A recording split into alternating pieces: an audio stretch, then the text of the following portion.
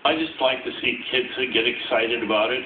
If I can hang a parrot in front of them and get them to improve their own life, and then that's great. I'm doing something. I have kids, grandkids, and great-grandkids.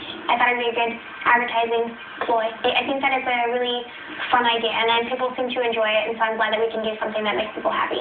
We have had our little bit of negative feedback from people, but my feeling is if you disagree with it, I'm not asking people to participate. It's simply if you want to come, then you do, and if you don't, then you can go get pictures at the mall with Santa. We took the bolts out of the guns. There's no live ammunition out here.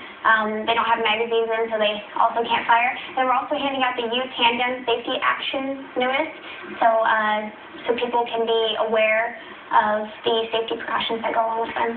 I'm doing what I think is right by being here. I've had guns since I was 12 years old, and I lived in Bellingham, and at the time that I was in junior high school and high school, when I left my house, I had a gun in my hand. And now, you know, with the violence that you see in the streets today, you see a guy going down the road with a firearm in his hand, and you're going, oh my God, who's he going to shoot? Where at that time, it never occurred to me. Absolutely never occurred to me. Now, if you were a bird or a critter, you better watch out.